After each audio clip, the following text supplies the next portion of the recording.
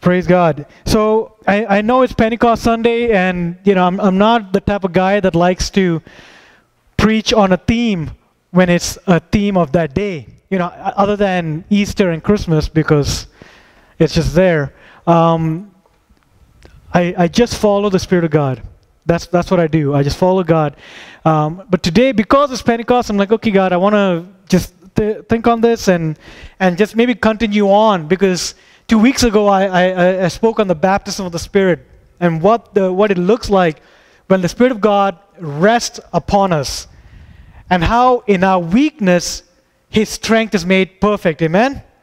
And how the power of Christ rests upon us when we are at the end of ourselves. So when we come to the end of ourselves, that is when you experience the grace of God. If you wonder, man, how come I'm not experiencing God's help in all this? Ask yourself, are you helping yourself? Is it your strength doing something, or is Christ helping you? And so I realized, okay, you know what? I'm going to continue on the thought of the Holy Spirit, because the work of the Holy Spirit is really, really important. And it's like, but Pastor, what's the point of talking about Him? It's because He is very, very important these days.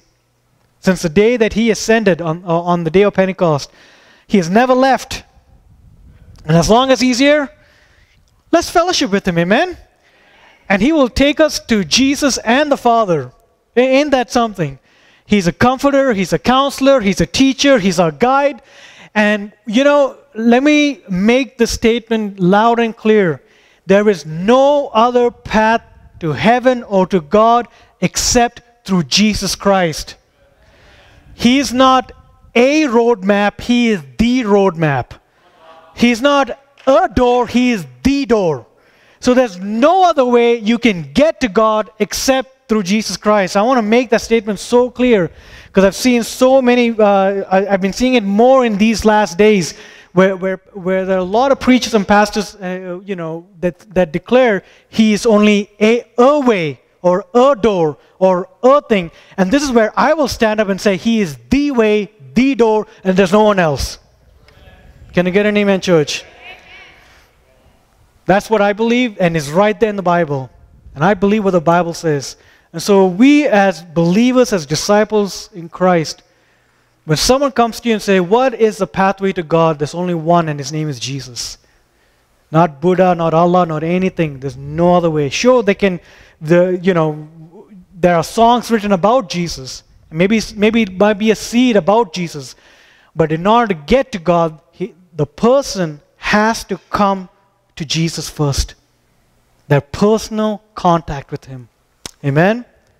Amen, church? Amen. I think I just busted someone's bubble here. It's okay. I don't mind.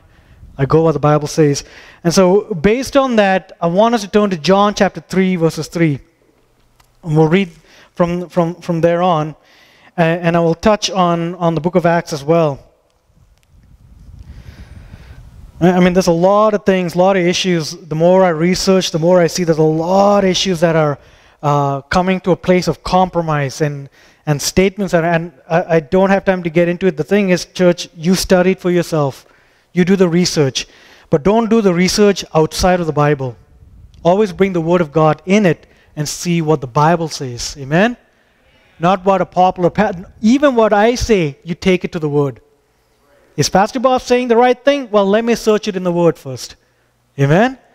So do that. You have full permission to do that, to test me on the Word of God. Because I have to stand in front of God one day and give an answer.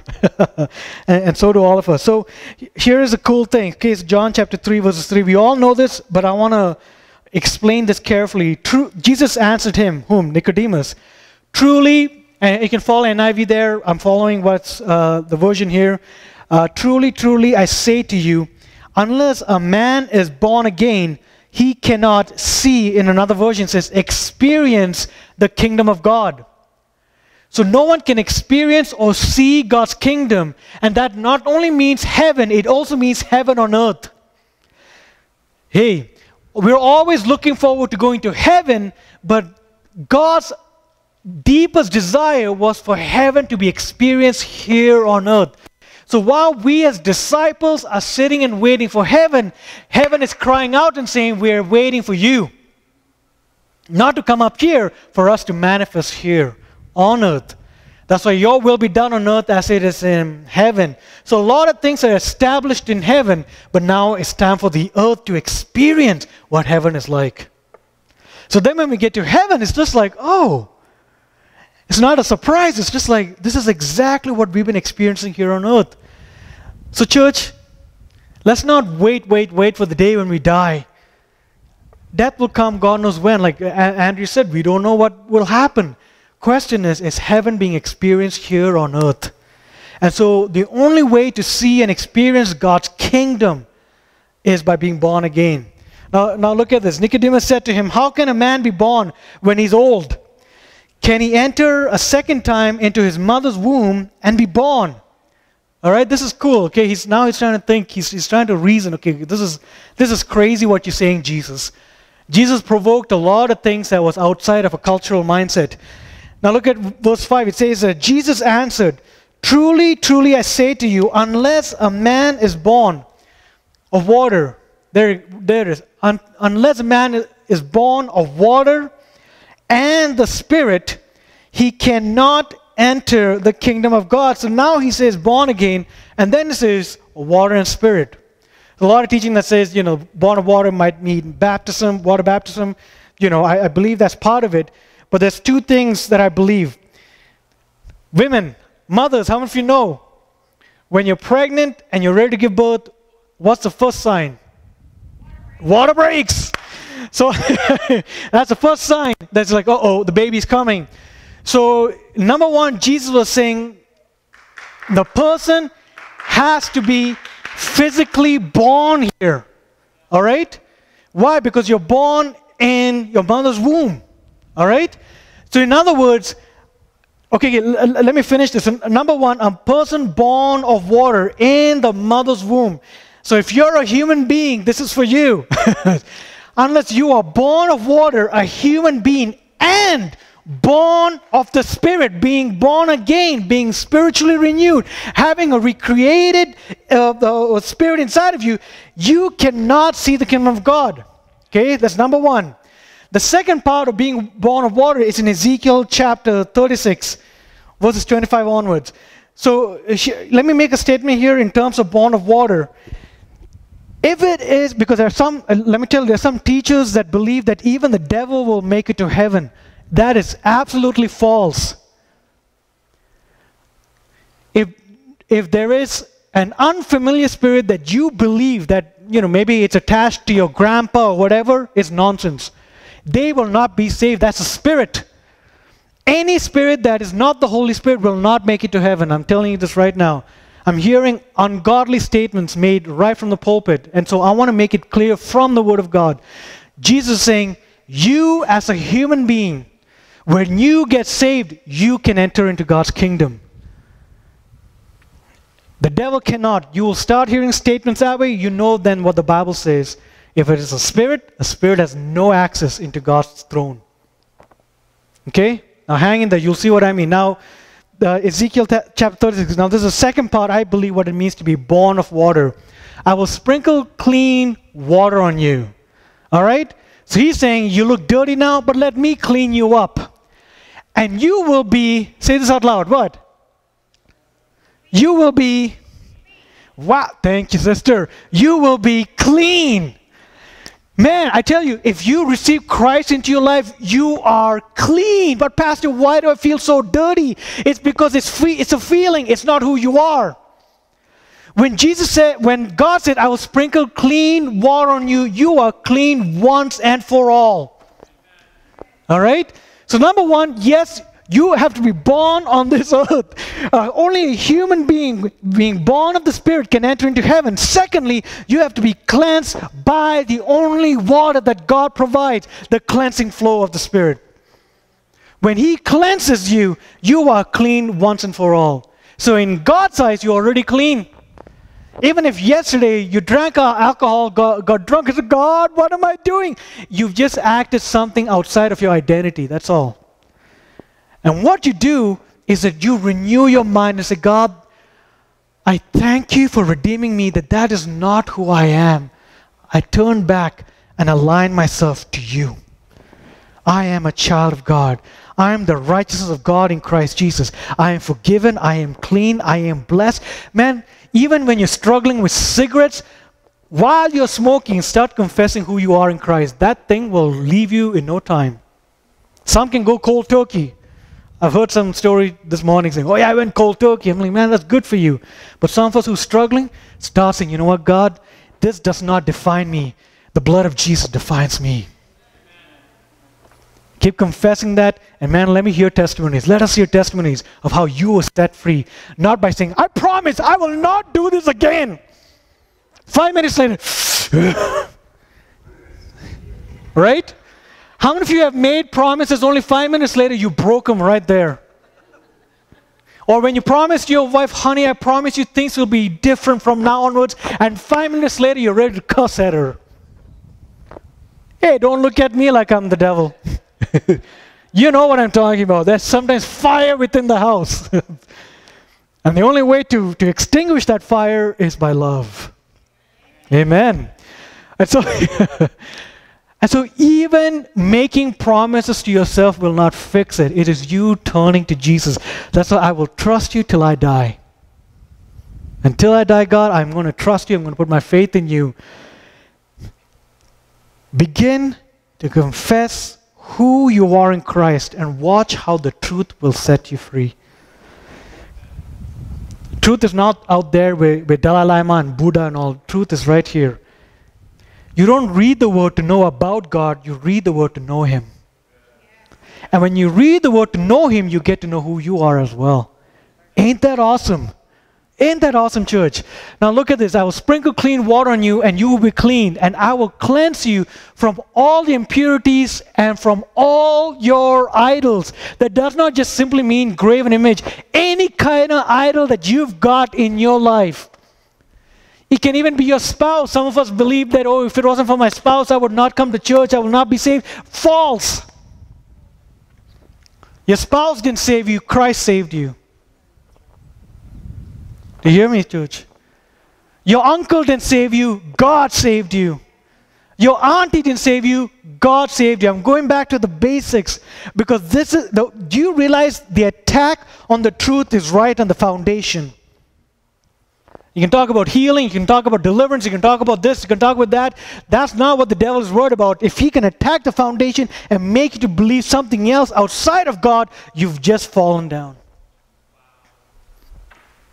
Hey, you've just fallen down. So keep going, keep going.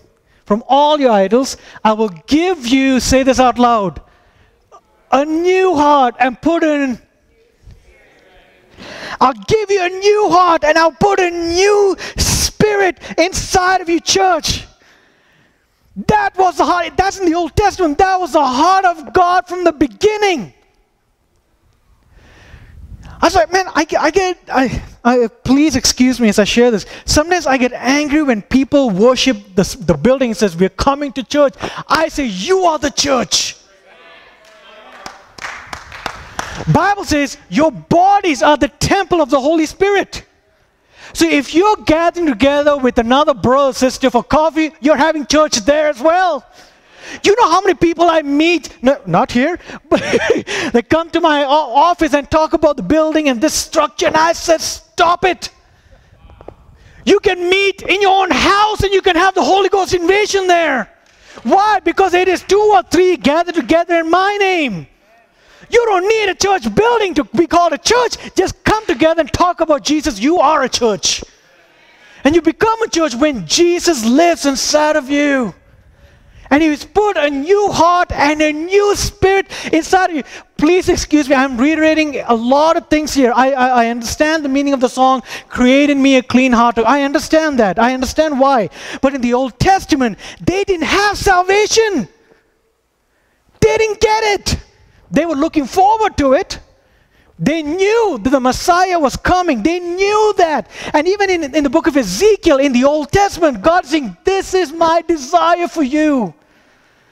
And so to sing, create in me a clean heart, oh God, makes no sense to God because He's saying, I've already given you a new heart. Thank you. One amen. Do you hear me, church? Because then when you're confessing, oh Lord, create in me a clean heart, then what's going on in the back of your mind? I don't have a clean heart. I don't have a clean heart. I don't have a clean heart. I need God to create. Lord, please create in me. Then you stumble and fall. Lord, what happened to the clean heart?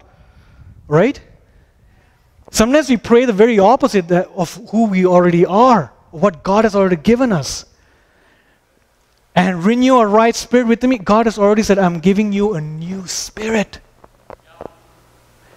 That's why when you read the Old Testament, you got to read the Old Testament in the light of the new. Through the glasses of what Christ has accomplished. I was talking to someone the other day, man, God, Bible says you're going to work by the sweat of our brow. I said that was the curse. But when Jesus came, the curse has been broken. And so therefore the Bible says, seek ye first the kingdom of God and all His righteousness, and all these things will be added unto you. In other words, He's saying, just trust me. Amen. So God is not calling us to labor, and then just sweat and then die of stress.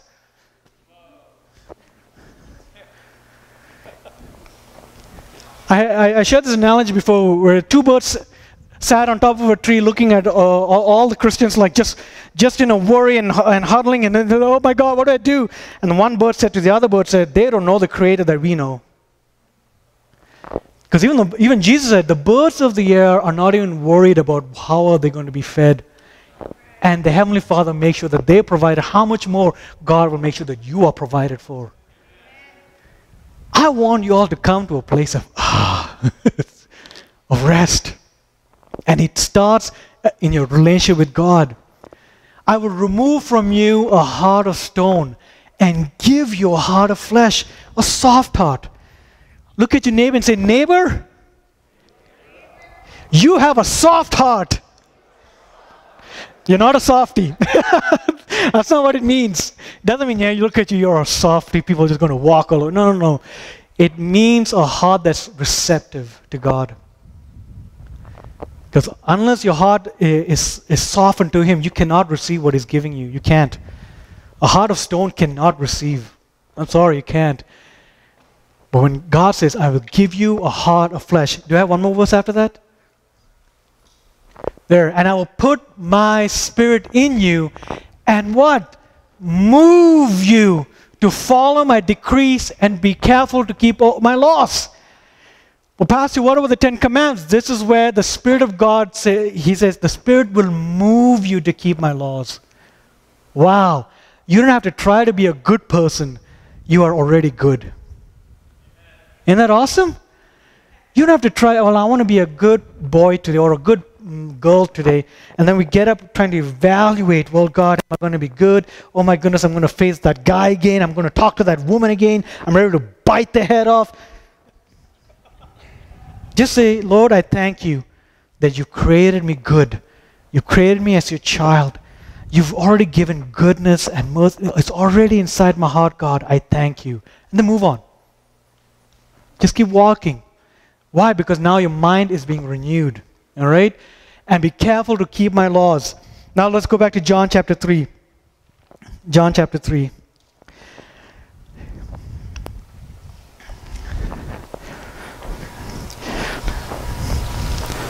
Brother, do you know repentance means the renewing of your mind? It means to reconsider. So as you listen to the message, reconsider. And when you're reconsidering, you're already repenting. In the Old Testament, yes, repentance was remorseful, you feel sorry. And yes, there's nothing wrong with being sorry. But how many felt sorry for something and still did it again? To repent means to have a transformative change, like a complete change inside of you and in your mind. It says a change of heart and mind. Both is transformative. And that's what repentance means. And you do it, again, by meditating on His Word. In reply, Jesus declared, I tell you the truth, no one can see. Okay, go to verse 6. Okay, we read born of water and the Spirit. Okay, so you don't read things out of context, you read together. So flesh gives birth to what? This is where I believe the born of water comes from, where Jesus is trying to say, hey, look, flesh gives birth to flesh. So, but the Spirit gives birth to what? Okay. I won't repeat what I'm trying to explain again. So verse 7, do not marvel that I said to you, you must be born again. Next verse. The wind blows where it wishes, and you hear its sound. How if you know in Acts chapter 2, we read about the sound of the Spirit. Right? Like a mighty rushing wind. We don't know where the wind is. You can go and do that and know where the wind is going. But here Jesus is saying the Spirit is that way. You hear the sound, but you do not know where it's coming from. But you do not know where it comes from or where it goes. So it is with everyone who is born of the what? No one can put a finger on that and say, aha, I know where you came from. I know where you're going. You are born of the Spirit. There's only one place you come from where? Heaven. Heaven. So the Spirit of God gives you this the witness that you are a son of God. So just as, you know, it's like people saying, well, I think I know where the Spirit of God going. Do you know where the wind is going? Nope. That doesn't mean erratic behavior. I know people that have taken things and be like, well, I feel the Spirit moving, so I just got to do this. No, it means none of that. It doesn't mean any of that. It just means you cannot put a period on the Spirit and say, aha, I think I figured you out. Same thing with someone who's born of the Spirit. They can't look at you and say, well, you belong to this person and that person. They have to look at you and say, wait a second, you are born of the Spirit. Born of the Spirit, amen? Born of the Spirit. So when people look at you, are they looking at the Spirit? Or are they looking at you, oh yeah, you were born 20 years ago to so-and-so mother and father and you have a job right now. Everyone has a job. Well, not everyone, but some. Right? But when they look at you, they say, wait a second. They don't belong here. They belong to heaven. All right? All right.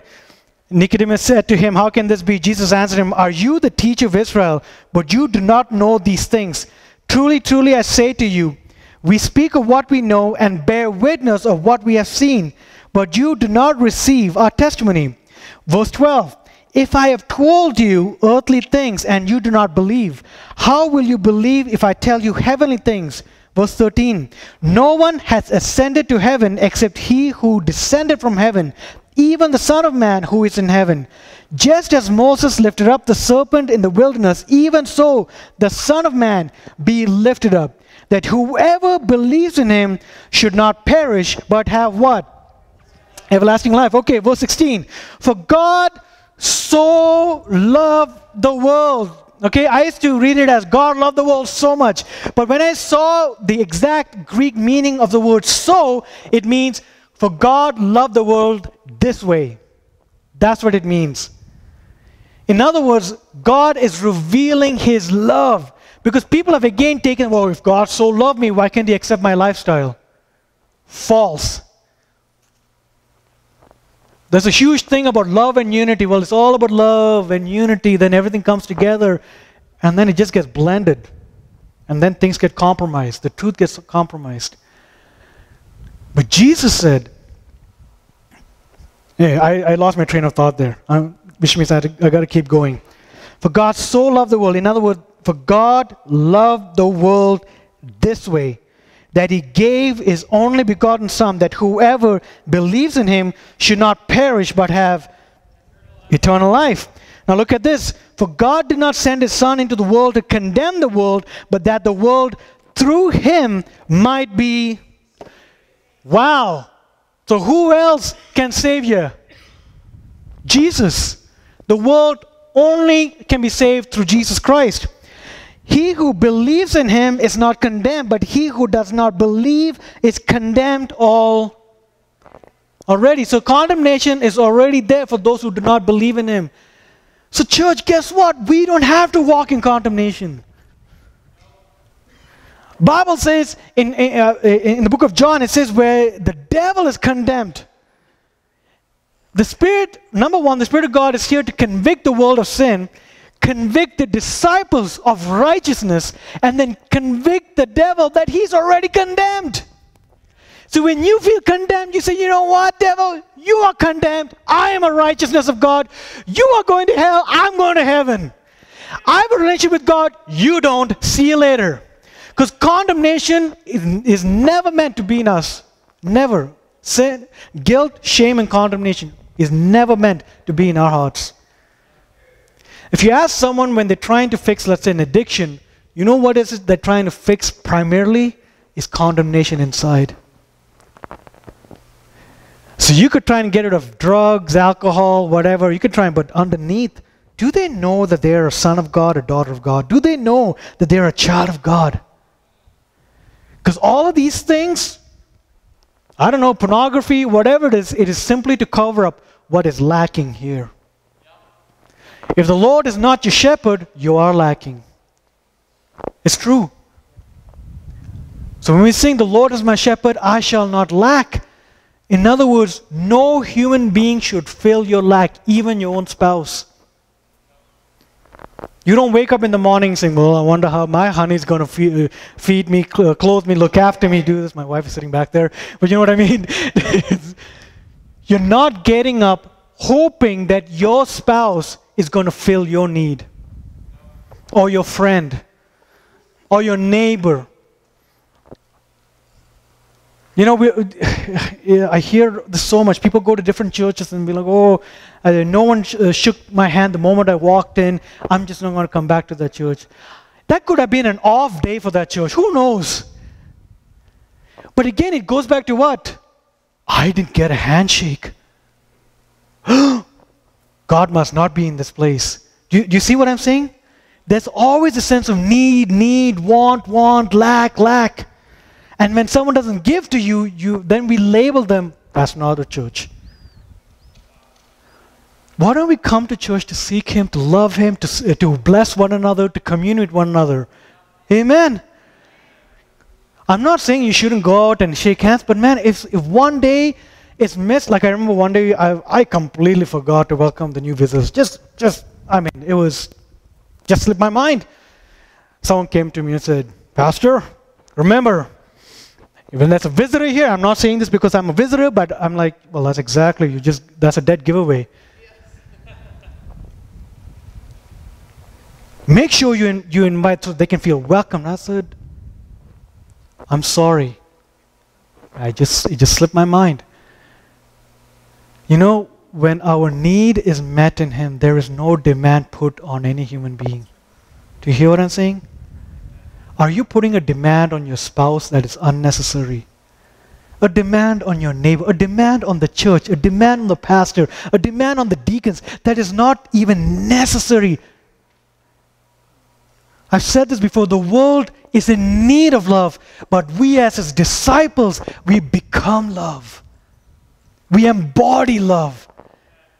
We don't look around looking for love. We already love because God is love. And because God lives inside of us, we become love. Do you hear what I'm saying, church?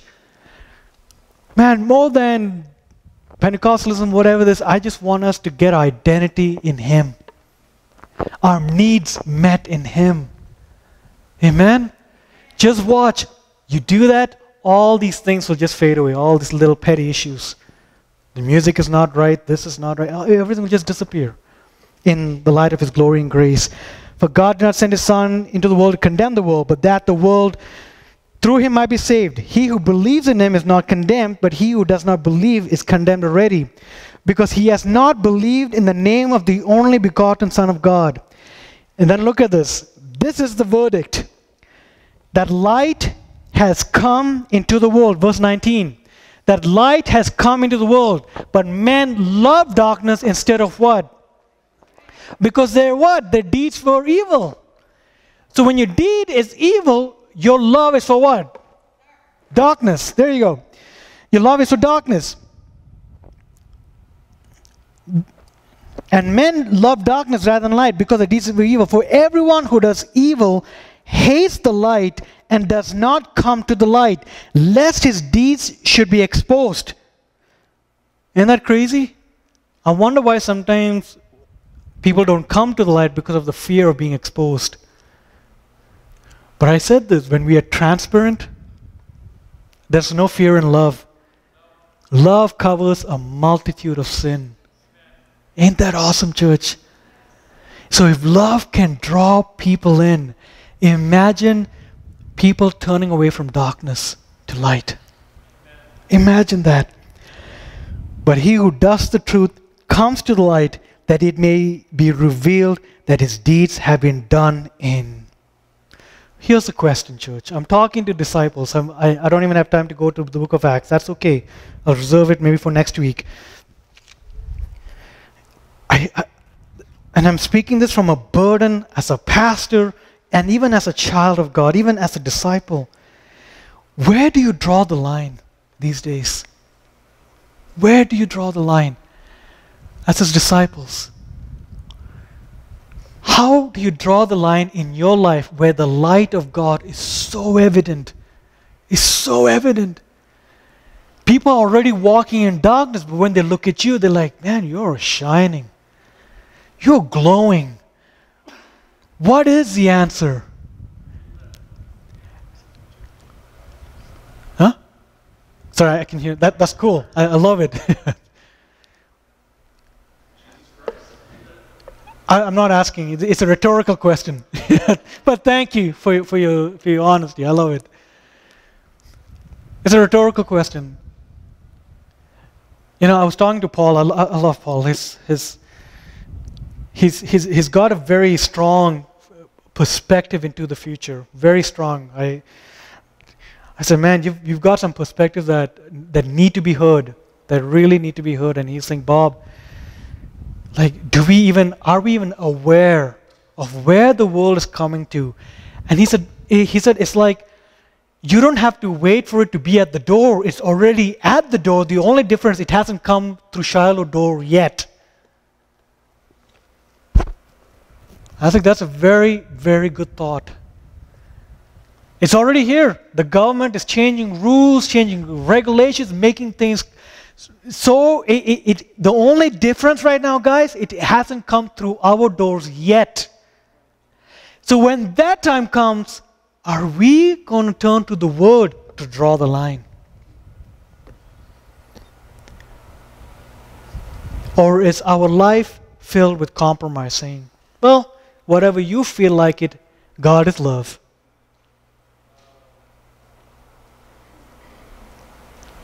Many people have made that statement, well, God is love, He should accept me the way I am. Yes, come to Him the way you are and let Him transform you to who He is. It's a different sort of sermon, I know. But when that day comes, church, when that day comes, where even your pastors won't be allowed to preach a certain way,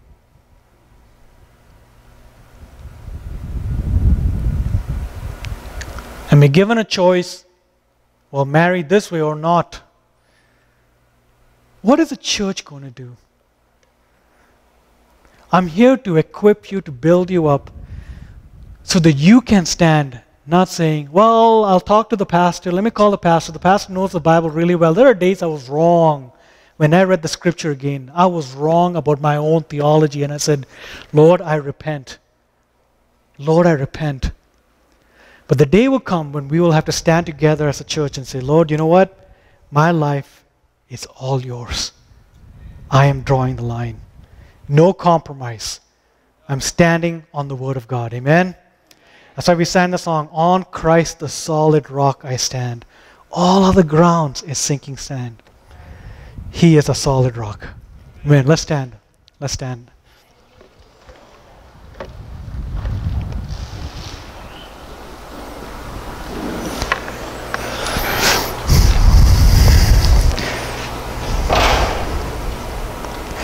Lord, I thank you that you are the solid rock, that you are the center. Everything revolves around you, that it is you. Lord, that we can sing and say, you know what, God, from the beginning till the end, it's all about you, Jesus.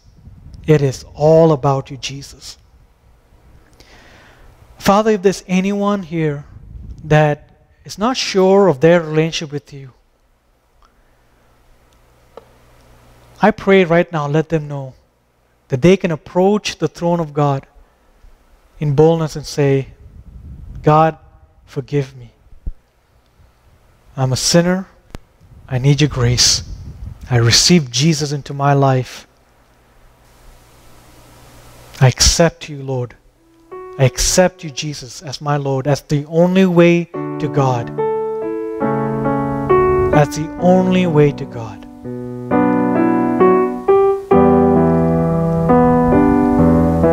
Lord, even as I pray that prayer, Holy Spirit, just breathe on them right now. Rest upon them. Let them feel and experience God. If they haven't felt what it's like, Lord, let them feel it right now, the love of the Father. Let them know how much God loves them.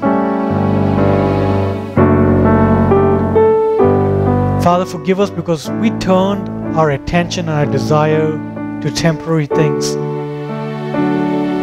Things that are sinking sand.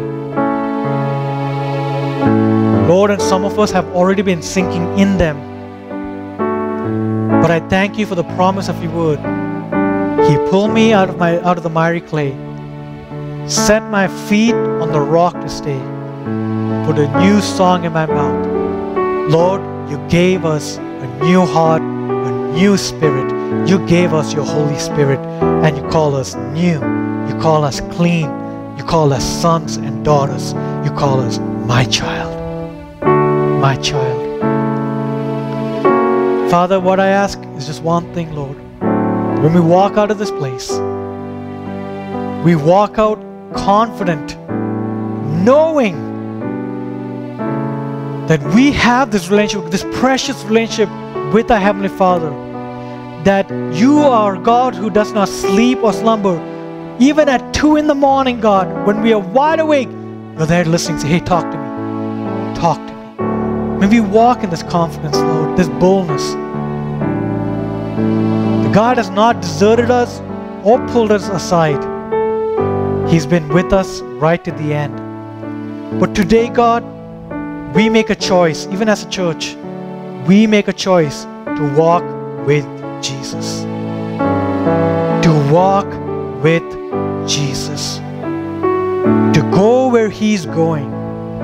If He says run, we will just run with Him. If He says stop, we will just stop with Him. If He says just sleep, just lie down for a second, Lord, we will sleep and lie down even for a second with Him. Father, you didn't call us to live stressed, broken, and just losing our minds. No, God, you called us to a place of rest. To rest in Christ, to rest in Him. He is our Sabbath. And so I give you praise, Father. Today, when we walk out, we're saying, God, you are my rest. You are my Sabbath. You are my strength. And Lord, I know that some of us are going to come to a place where it's the end of the rope. That's it. It's like, Lord, that's it. We are at the end of ourselves. It's a good thing. I pray that, Lord, for those that feel that right now, they let them know that your eye is on the sparrow, and it is He who is watching over them, and that it is He who will give them strength to overcome. Father, we thank you, we praise you, and we love you.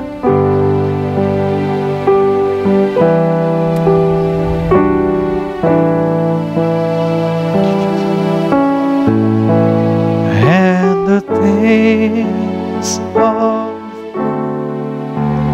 will grow strangely dim in the light of His glory and grace.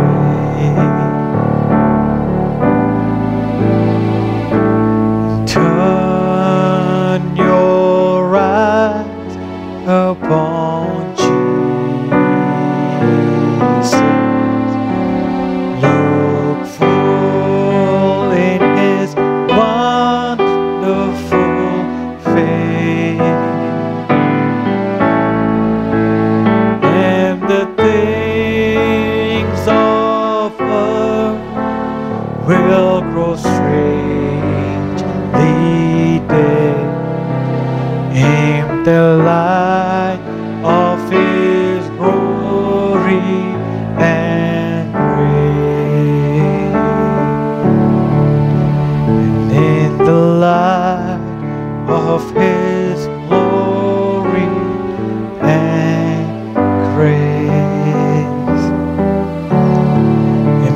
look at me for one second. So let you know that God loves you so much.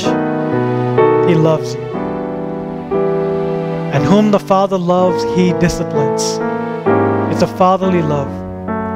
And when you see that God is turning you and you feel like you've lost something and man, everything is going hectic, sometimes God brings you to a place of frustration so that you can let go of what is frustrating you already. That's the thing. That's the thing. He's letting that happen because frustration, whatever it is that's causing you frustration, He's saying, let it go. Just let it go. Just let it go. And a father who loves his children will always come and correct, direct, change, discipline. So hear me out, church. The Father loves you. The Father loves you. Go in God's love. God bless you. Amen.